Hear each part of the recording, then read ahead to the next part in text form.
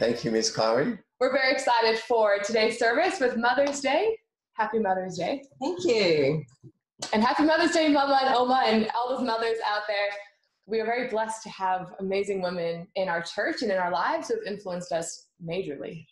But this morning, I want to start off with reading from Psalms 103, and it says, "Bless the Lord, O my soul, and all that is within me, bless his holy name. Bless the Lord, O my soul, and forget not one of all of his benefits, who forgives all of our iniquities, who heals all our diseases, who redeems our life from destruction, and who crowns us with loving kindness and tender mercies, who satisfies our years with good things, so that our youth is renewed like the eagles." Amen. Bless the Lord, O my soul. Oh, my soul. Yeah. Forget none of his benefits. God has benefits. God has benefits, and they're good benefits. It's good. Praise God. So what do we got on today, Chloe? Well, we got a dial-in praise and worship again from Andreas, Yes. which will be good. And, of course, outreach prayer in Bullcock Street. And then we also have a Mother's Day video from the kids in our church. And I have to say, we've got the cutest kids I've ever seen. And so I'm excited for that. Yeah. Praise God. They're gorgeous. And we've got a message on I found a righteous God. Yeah. Praise God. So, dial in worship from our Swedish-Danish connection.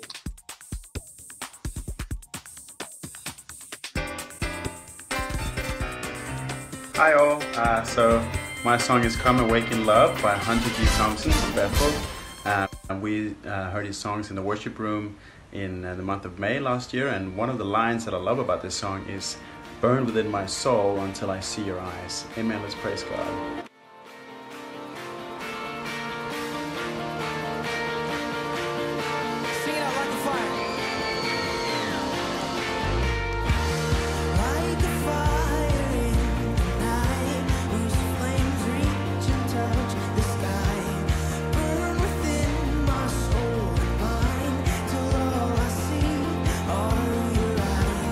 Like the dawn takes back the light, like your sun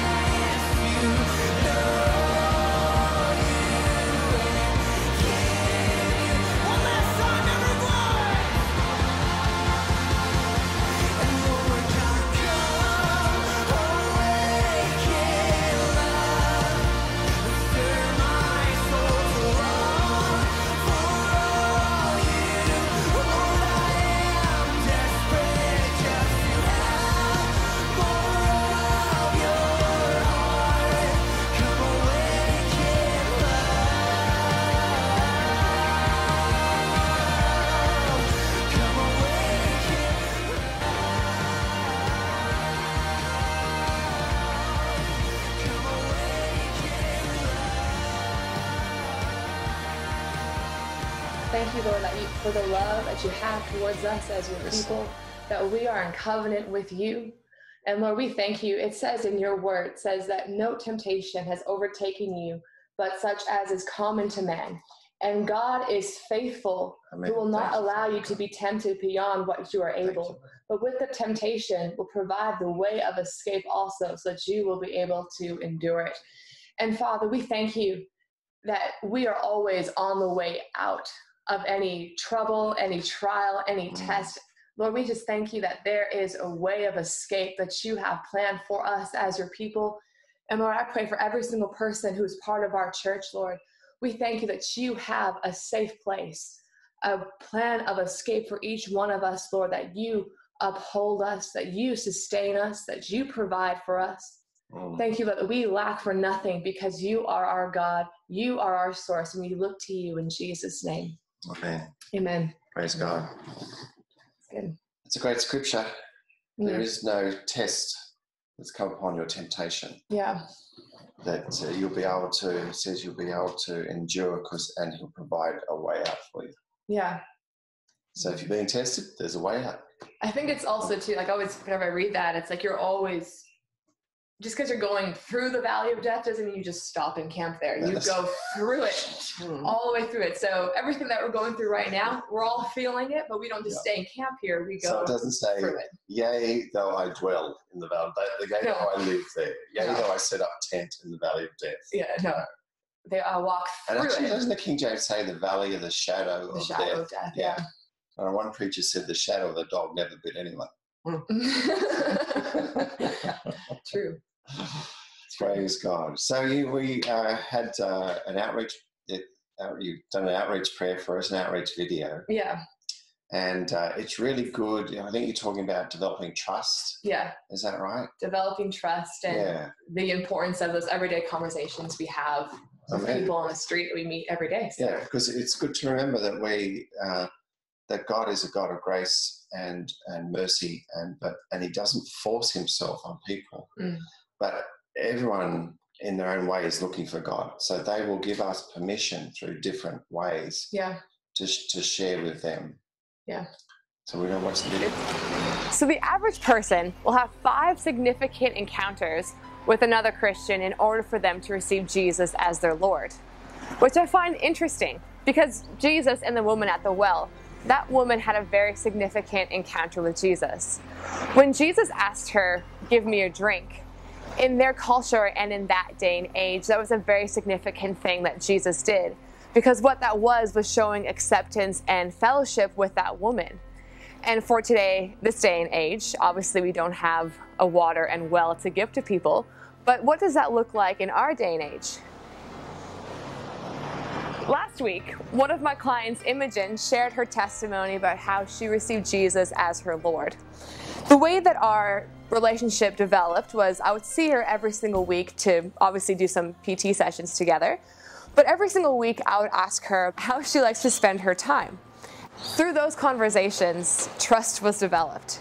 She would ask me about what I did over the weekend, and of course I would tell her that I went to church. The more that I talked about church, the more curious she would get, so she would continuously ask me more questions about church, about Jesus, all those kinds of things. And through those conversations was how she got to hear the gospel. So it's that simple, where we are developing that trust with people when they ask us about our weekend or they ask us about our lives. That is them giving you permission to share the gospel with them. So evangelism isn't shoving the gospel down people's throats. It's those simple conversations that we can have on a daily basis. When you come in contact with someone at the grocery store and they ask you what you do on the weekend, don't underestimate the significance of saying that you went to church, because those small seeds, those encounters can produce a harvest. So let's pray over the people who we will come in contact with this week. So Heavenly Father, we thank you for opportunities to speak into people's lives. We thank you for eyes to see these people the way that you see them. We ask you for the right words to say and the wisdom of how to say it. And we pray over their hearts that they would have eyes that see, ears that hear, and hearts that understand. In Jesus' name we pray. Amen. So I gave my life to the Lord. I did quite young, and you were sharing with me the other day how you did when you were quite young, and I'd actually forgotten about it. And then as a 12-year-old, I was invited to go to a Christian camp by a guy called Sven, who lived up the road, and just him inviting me, and then going and just seeing the lives of Christians and the leaders that were there, the teenagers. And then on the Thursday evening, 8:40, on the 17th of January, I gave my life to the Lord. But the thing that struck me was the process leading up to that. So the guy who gave the message on Thursday evening, the 17th of January, he had no idea that God had been taking me on this journey with other people.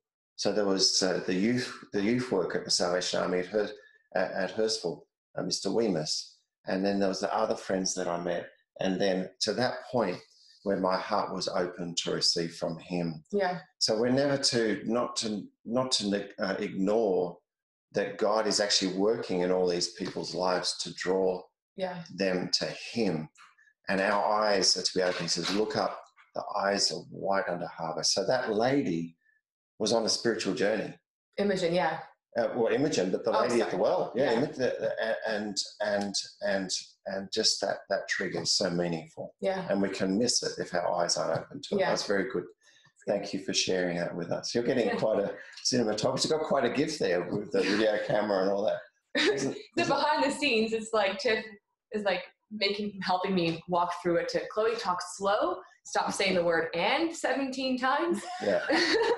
So it's a 2-minute video, but it takes me like an hour and a half to say it. And you're getting these compliments from these international ministries. Okay, Chloe, it's so good. It's good. It's like, yes. Anyway. Praise God. Offering. So we're going to go into the offering for our for today. And last week we talked about I found a God who is holy, or I found a holy God. And these words, which is coming up in my heart, and it's actually found in Leviticus chapter 27 and verse 30. And it says, "Thus all the tithe of the land, of the seed of the land, or of the fruit of the tree is the Lord's. It is holy to the Lord." And that word holy, if you look it up, it means consecrated, set apart, and it is sanctified before God. And to think about that means our tithe is holy to God. And how significant that thought is, that our tithe is holy. And it reminded me of what Paul said in Philippians chapter 4, because Paul was writing to the Philippian church who gave him money, sent him money. And if you read, he says, you yourself also know, Philippians, that at the first preaching of the gospel after I left Macedonia, no church shared with me in the matter of giving and receiving, but you alone. For even in Thessalonica, you sent a gift more than once for my needs. Not that I seek the gift itself, but I seek for the profit which increases to your account. But I have received everything in full and have abundance. I am amply supplied, having received what you have sent, a fragrance, an aroma, an acceptable sacrifice, well-pleasing to God. And this is holy. This time in our service is holy to God. It's not something to just discount as a typical Sunday routine, but it is holy to God. It is set apart. It is sanctified. It is consecrated. And I was thinking about this. That means money, when used the way God has ordained money to be used, money can be holy. And it's something that people consider money to be evil, or it causes a lot of wars and separation in families even, because it's not used correctly. However, to God, when you are tithing, when we give, that is holy to God. And I just love that Paul says that. Like, it is a sanctified aroma, a fragrance that is well-pleasing to Him. So, because money really just represents part of our life. Yeah. It represents part of our working life. Yeah. So the first 10% of tithes, the first 10% of your working life. Yeah. Consecrating that to the Lord. Yeah. Praise God. It's good. And when you consecrate that first part to God, that is a good start with your money. It's the good first thing to do with it, for sure. So let's pray over our offering this week.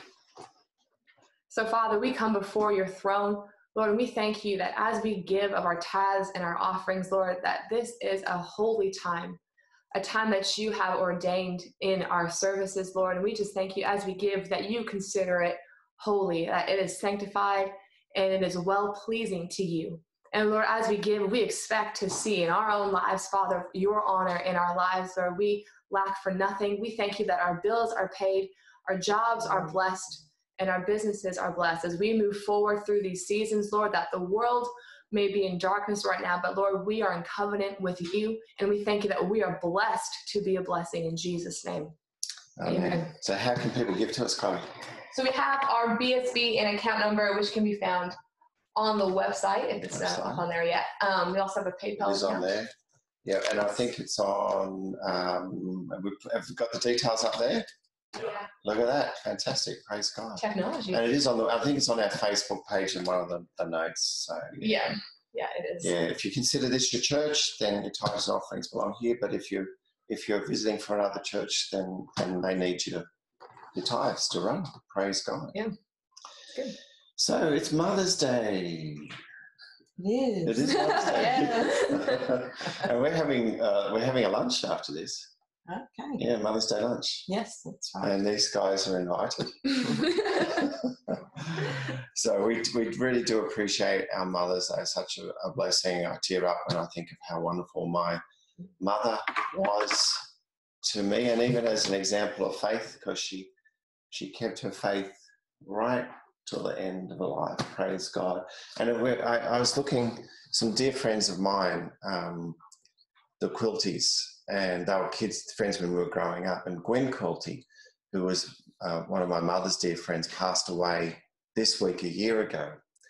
And she and her husband, Ron's still alive, were always, I don't think if they knew it, but they were testimony to me of their faith, because they had such a joyful living faith, and all their kids have grown up in the Lord. But their daughter, they put a remembrance of her on Facebook. And the daughter, I've got to be careful not to tear up, but the daughter had recorded her last words, and she was singing, and she sang at my mother's funeral, and she was singing It Is Well With My Soul. She was singing that in the last moments of her life. And Paul spoke to Timothy of the significance of his grandmother and his mother's faith in their life. And the role of women in the church has been essential and huge. You know, the women were called apostles. They were given pastoral roles. They supported Jesus in ministry. The first person to preach the resurrected Jesus Christ was a woman. Praise God. So those of you who think women can't preach, put that in your pipe and smoke it. Because she was ordained by God to preach, the first one to preach the resurrected Christ. So mothers play an incredible role. And we think too of the single mothers in our church.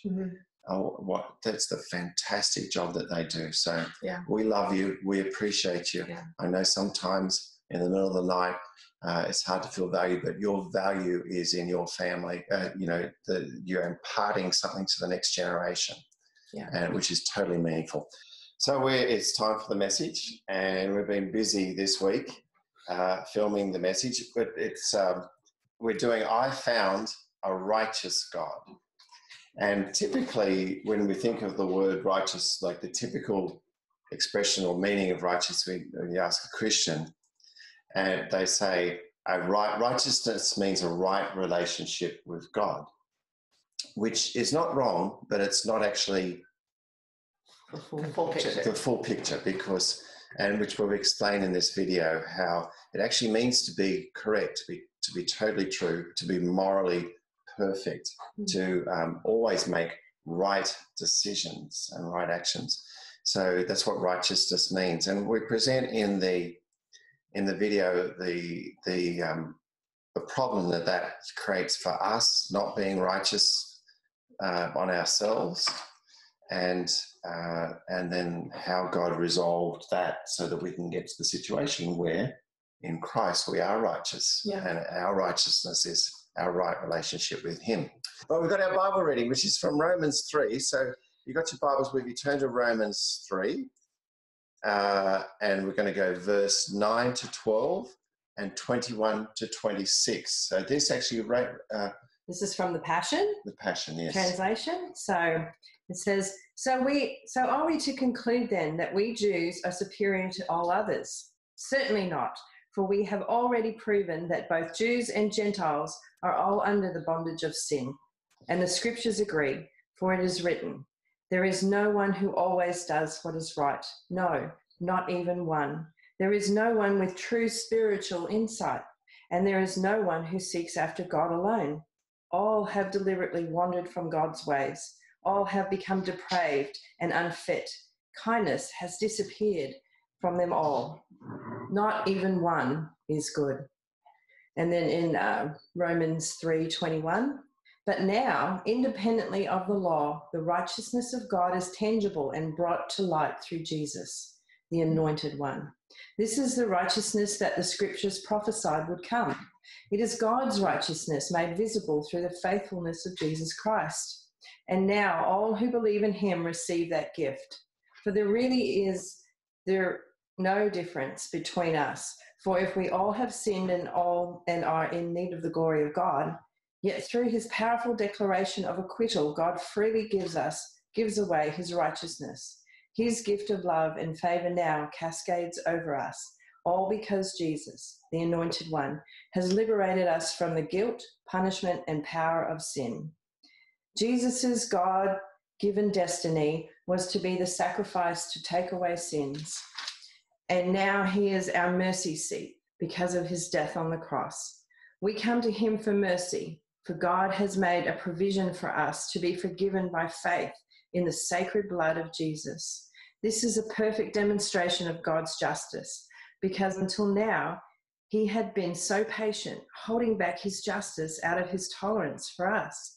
For he covered over the sins of those who lived prior to Jesus' sacrifice.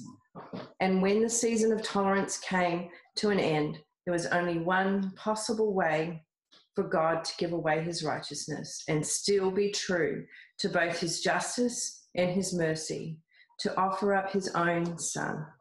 So now, because we stand on the faithfulness of Jesus, God declares us righteous in his eyes.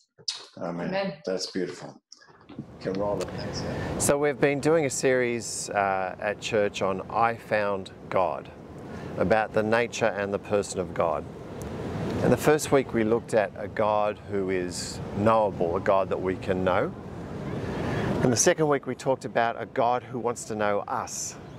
And last week we looked at the first of his moral attributes, the moral attributes of God, and we talked about a God who is holy. I found a holy God. And this week we want to talk about a righteous God, a God who is right, a God who is correct. It's funny, one of the very basic things that humans look for and kids look for all the time is fairness or rightness. And all the time you'll hear kids say, you know, that isn't fair, that isn't right, I haven't had my turn. Well, there's a little boy waiting at the counter of a corner shop. He's been waiting down there, waiting half the day. They never ever see him from the top. He gets pushed around, knocked to the ground. He gets to his feet and he says, what about me? It isn't fair. I've had enough, now I want my share. Can't you see? I wanna live, but you just take more than you give. There's a pretty girl serving at the counter of a corner shop. She's been waiting back there, waiting for a dream. Her dreams walk in and out, they never stop. Well, she's not too proud to cry out loud. She runs to the street and she screams, what about me? It isn't fair. I've had enough, now I want my share. Can't you see? I wanna live, but you just take. But who's to decide what is right? Who's to decide who is righteous? One of the best ways of thinking about it is to look at how the Hebrews came to this understanding of righteousness. And their original word had a lot to do with scales or weights or measurements. In fact, it was based around the image of a weight that is used in the marketplace to measure something else as being the correct weight. Apparently, it was an issue in those times that people would fabricate a weight as being lighter than what it says it is, so that they would undersell the produce. So this idea of rightness or correctness was based around being a correct scale by which you can measure other things. Statue of Justice at the Old Bailey. Compare those rather forbidding scales with the prehistoric limestone balance of BC 5000, reproduced with the others by courtesy of the Science Museum, South Kensington. This was the balance used in the spacious days of King Tut, about 1370 BC. The weights represented animals. A balance of Egyptian mythology, about 1350 BC. Jeweller's scales of BC 600. The weights were bowl-shaped and made of bronze.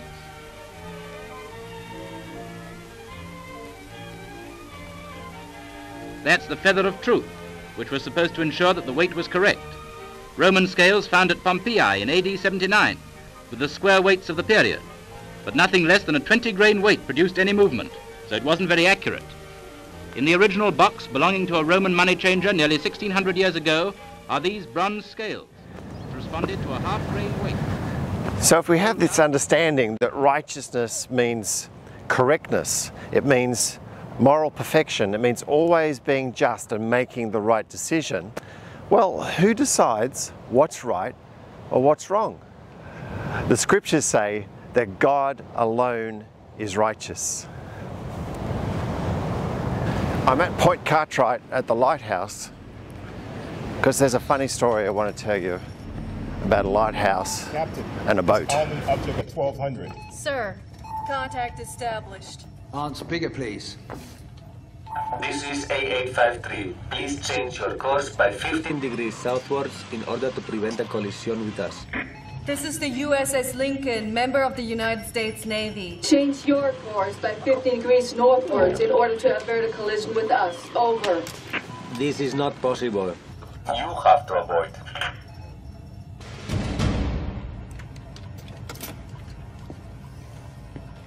This is Captain Richard James Howard speaking, commander of the USS Lincoln aircraft carrier, part of the Navy of the United States of America. We are the second largest warship of the American fleet. We are escorted by 2 cruisers, 6 destroyers, and 4 submarines. I command you to change your course by 50 degrees northward. If you do not comply, we will be forced to take necessary action. Over.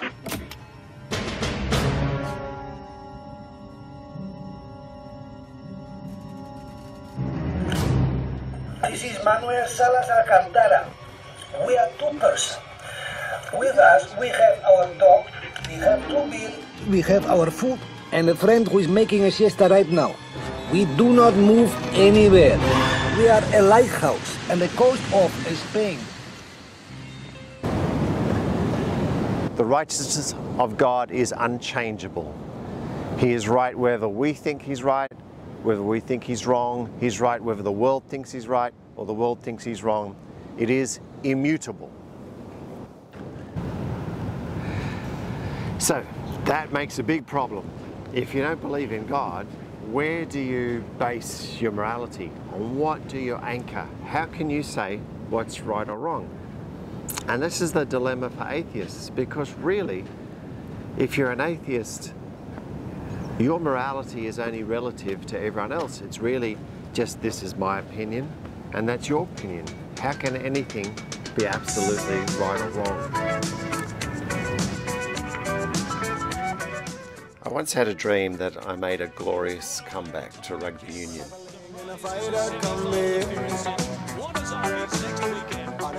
The Brumbies were touring and they'd run out of reserves, and so I got the big call up.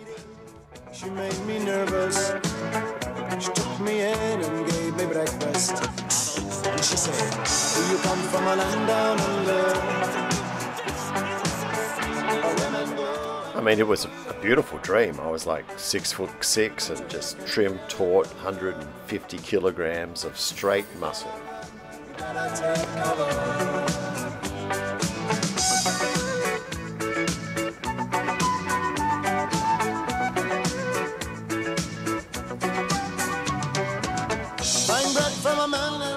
And this delusional dream reminds me a bit of the atheist or even the self-righteous believer who thinks that they can make their own scale of righteousness somehow match God.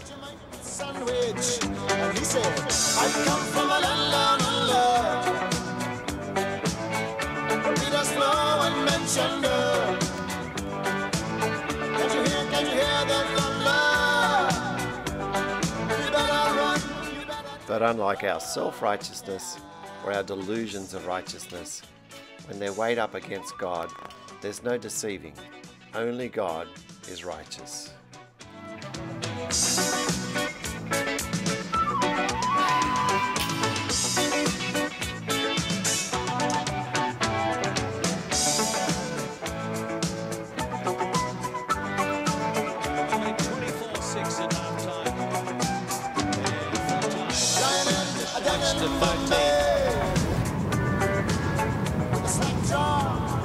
So righteousness is a dilemma for the atheists. It's a dilemma for us because there's none righteous, no, not one, and righteousness demands justice. But it also was a big dilemma for God because God wanted and wants a relationship with us. So how can it be that a just God can have a relationship with sinners, with people who deserve and demand judgment? And this is where God in His wisdom and His grace and His mercy sent Jesus Christ. He sent Jesus, the only person to have never sinned. The Bible calls Him the second Adam. And Jesus, who was righteous and who lived a totally righteous life, willingly took the payment for our sin, the punishment or the penalty for our sin, on Himself. The Bible says by His stripes we were healed, by His death that we've been forgiven.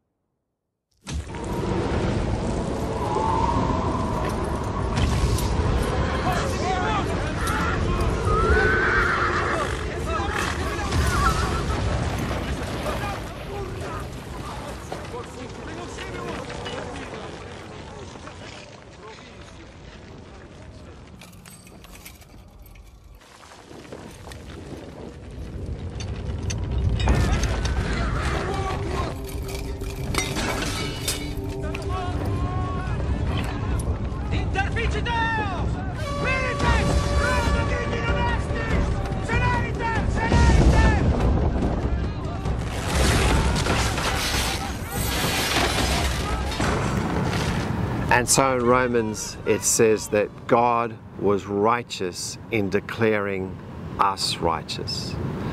The righteous God who can't tolerate sin, can't live with sin without judging it because He is righteous, bore Himself in Jesus Christ, bore the penalty for our sin. So God was righteous in declaring us righteous. For all have sinned and fall short of the glory of God, and are justified by His grace as a gift through the redemption that is in Christ Jesus. This was to show God's righteousness, because in His divine forbearance He had passed over former sins. It was to show His righteousness so that He might be just and be the justifier of the one who has faith in Jesus.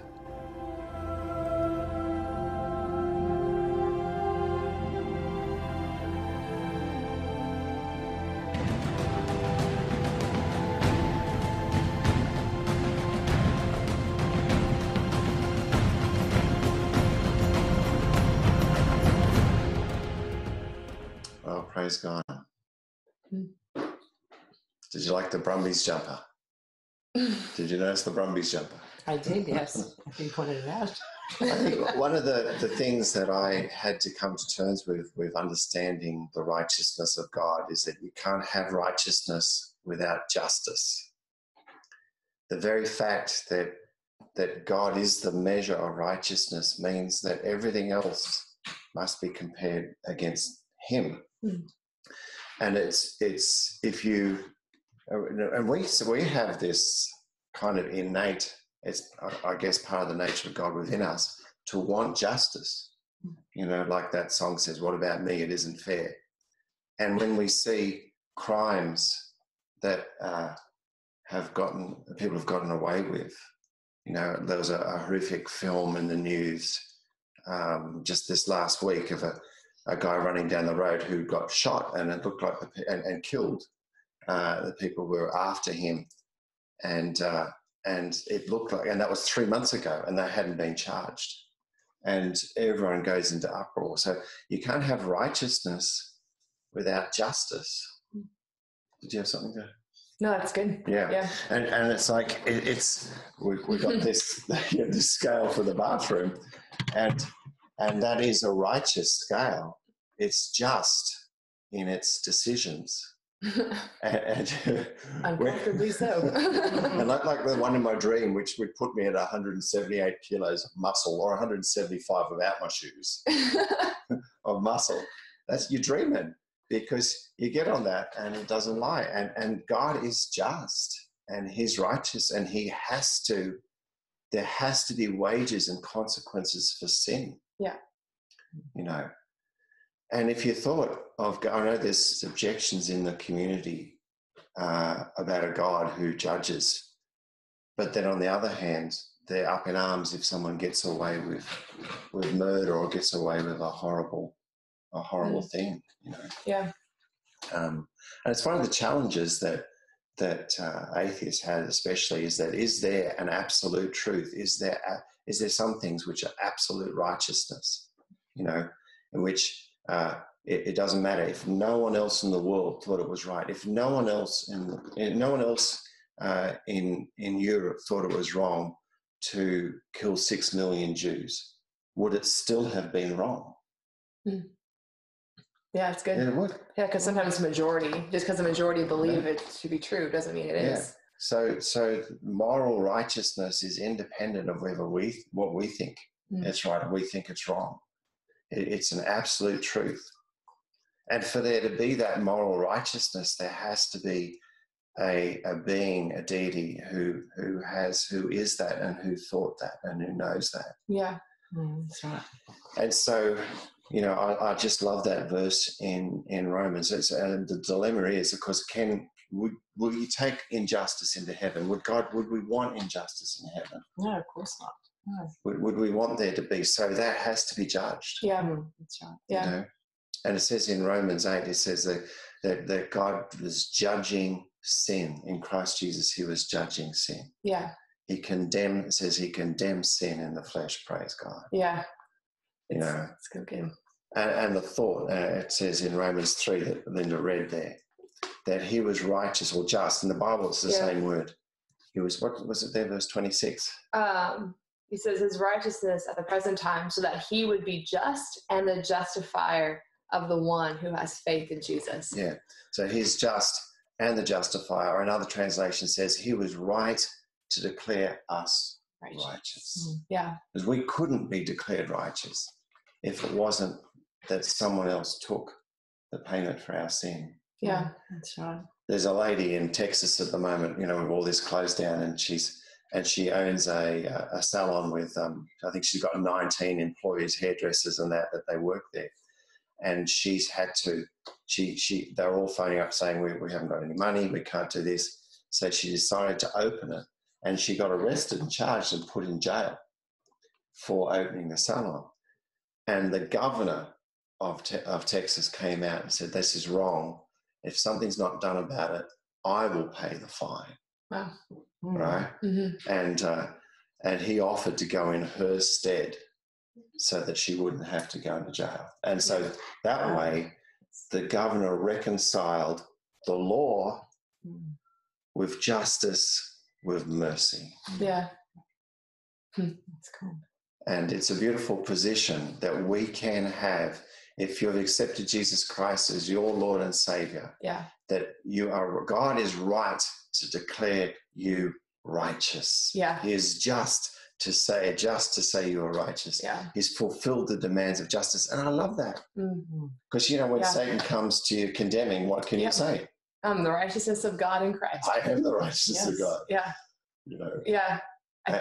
No, go ahead. Sorry. Yeah, no, you are sure. Well, because I think, we have been called justified. We've been called righteous. So what does that mean for us then, like living as the justified ones, as the righteous ones, because of what Jesus has done? And I remember my dad always tell a story, and forgive me if I say it wrong, Father. He's watching, so hopefully I say it right. You say it justly. But I remember he would tell a story of how he used to smoke cigarettes. Love you. But he used to smoke cigarettes. And he would say that every time he would smoke, he would say that I am the righteousness of God in Christ. And every time he pulled out a cigarette, he would say the same thing. I'm the righteousness of God in Christ. And he'd be smoking and saying the word, smoking and saying the word. But then one time then he picked up the cigarette, lit it, and he said, I'm the righteousness of God in Christ. I don't need this anymore. And threw it out, and he hasn't smoked since. That's beautiful. And it's like, that is what the position, that's who we are. Yeah, and it's the realization of that, guys. Yeah. And listen, often it goes against us, we cringe. But that cringe in itself is a form of self-righteousness. Because that is saying, well, for some reason, perhaps I should or could deserve what is this free gift, what has been given to us. And that in a sense is a sense of self-righteousness.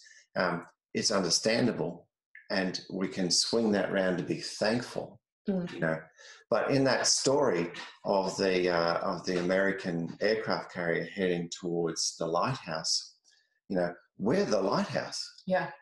We're the ones who have been made righteousness. It says we have been made the righteousness of God in Christ Jesus. Yeah. So when accusations come our way, we can say, well, it's just me and Linda, and we've got dinner and the kids are asleep, but we're not moving.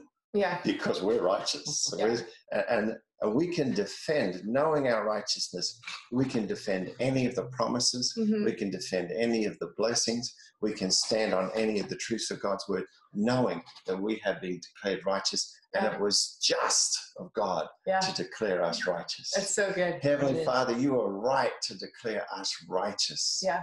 Praise God. It's part of the armor of God. It is the breastplate of righteousness. Yes. Yeah. Yeah. It's part of our battle against Satan. Yes, right. The Bible talks we war not against flesh and blood, but powers and principalities. Well, it's not us wrestling them. It's them trying to get us to change our belief and not know our righteousness and not know our authority. Yeah. So we have to find a righteous God, we must be declared righteousness. And that's why we went around in that circle in that message. Because if you're to find a righteous God, and one day we all will stand before a righteous God. That's right. Yeah. And for us to stand and not burn, for us to stand before him and not be judged, because he's a just God. Yeah. We have already had to be judged in Christ Jesus. Praise God. It's good. We're going to say a prayer now before we close. Yeah. Would you lead a salvation prayer for us? Yeah. I call this the prayer that lasts forever, because you pray it once, you're saved, you receive it. Yeah. And after that, you just say, I receive my righteousness. I receive my forgiveness. So Chloe will lead us in that prayer to receive the righteousness of God. Yeah. So just repeat this after me. So, Heavenly Father. Heavenly Father. I thank you. I thank you. For sending Jesus Christ. For sending Jesus Christ. To die for me. To die for me. I ask you. I ask you. To come into my life. To come into my life. And into my heart. And into my heart. I call you Lord of my life. I call you Lord of my life. I confess. I confess. Jesus is my Lord. Jesus is my Lord. He is the Son of God. He is the Son of God. And he has been raised from the dead. And he has been raised from the dead. In Jesus' name. Jesus' name. Amen. Praise God. If you prayed that's at the first time you prayed that, you are now considered by God to be his righteousness, as righteous as Jesus was, forgiven, saved, and entered into the kingdom of God. Yeah. Praise God. Amen. Well, we have some. We do have some prayer requests. We do have some prayer requests. Yes. Yeah. So. Yeah. So Karen, we're believing with Karen right now with migraines. She said that to agree with her for prayer for that. That is not happening on her body. So we'll take authority over that, and as well as their financial thing that's happening this week for that to go smoothly. Yep. So. And we've had some wonderful testimonies of financial provision in the church, and people actually prospering and doing better. Oh, I lost my job, but they're doing better. And Elise had some good news. She was accepted into Rhema Bible Training Center. That's right. In Tulsa. Mm-hmm. And she is prospering in this economic chaos, that's going on. The church prospers and she's prospering, and she's going, look, my bank account, getting work, getting blessing, and the government's dishing up to pay for it. She's called back to another job that they had to let her go. Yeah, they've asked her to start work again. So and you're doing really well because the thought of going back to work. And I'm like, I like how it is right now. God has been he's so faithful. Yeah. But we can all receive that. That blessing is for all of us. And I know, like this, God provides a way out for us in this situation, for you and for me. Personally, I'm not getting the income that I would have been because it's just relief teaching falls through the gap, but God's still providing for us abundantly. Yeah. So we want to believe that for you. Amen. Certainly Kieran and Matt, we're going to believe and agree for wisdom for you. So we will just pray that and then we'll talk about what's happening this week before we close. Sounds good. All right, so let's pray together and come into agreement with them. So Father, we lift up Kieran and Matt to you, Lord, with this financial thing that's happening this week. Lord, we just pray over that situation, that it goes smoothly. And Lord, we thank you for great favor upon them, that your favor surrounds them like a shield in Jesus' name. And Lord, we also take authority over those migraines that are trying to come on her right now. Lord, we just speak healing over that she has been made the righteousness of God in Christ, and we stand on that righteousness. And Lord, we thank you for your healing power at work in her mind, that it releases in her mind right now. Hallelujah. In Jesus' name we pray. Amen. We pray peace. We pray peace into Kieran's mind. Yes. And peace, the absence of conflict. Mm-hmm. We thank you, Lord, for resolution of all those things. We thank you, Father, that migraines are not your will. Yep. So in the name of Jesus, we take authority over them and anyone else in the church family or anyone else that's listening to that. Yeah. And in the name of Jesus, too, we commission angels to go out and to bring in work, to bring in provisions, to bring in the contacts that are needed for everyone who hears this, that we're all provided for. We're not under the covenant of this world. Mm-hmm. We're not under the covenant of COVID. We're under a living covenant with a living God. Yes, we have been declared righteous, and we have a God who provides for us. So just claim those things now. Thank you, Lord. Believe them. Thank God for them, for your family, and for wisdom, for health, for joy, for provision, in Jesus' name. And all the people said, Amen. Amen. Praise God. We're on our way out. This week we've got Mother's Day lunch. Yes. Yes. Wednesday night we've got Bible study. We're doing, what are we doing? Healing on Wednesday night at 7 p.m. So the same way that we do it like this on Zoom, we have that as well for Wednesday night Bible study at 7 o'clock on Wednesday. So we're going to cover the healing and the atonement, how healing was provided for in the death and resurrection of Jesus Christ, which is really good to give us a foundation for faith. And then on Friday week we have the Pictionary/charades night. So not this Friday, but next Friday, which is the 22nd or something of May. So like I said in the email, if you can't draw, act. If you can't act, draw. And if you can't do both or can't do either, come along anyways. Yeah, with a friend who can. It will be fun. Yeah. And we'll be going back to small groups. I think by then we'll be able to have groups. It looks like from the government's forecast, we've got about 10 more weeks of these meetings before we can meet again. So we're looking forward to that. Guys, I would really ask you to hook up and connect with others in the church and others outside the church. All right. I just sent a message there from Andreas. He claims healing for his wrist, and Father, as he does his English test. In the name of Jesus, we claim healing. Thank you, Lord, for full healing in Andreas's wrist, and Father, and accomplishment has the wisdom or the knowledge like Daniel had to do his English tests. Praise God. Thank you, Lord. Amen. Great week. Good. We love you guys. Connect. Invite friends to church here, and we'll upload the video in a couple of hours for you to watch.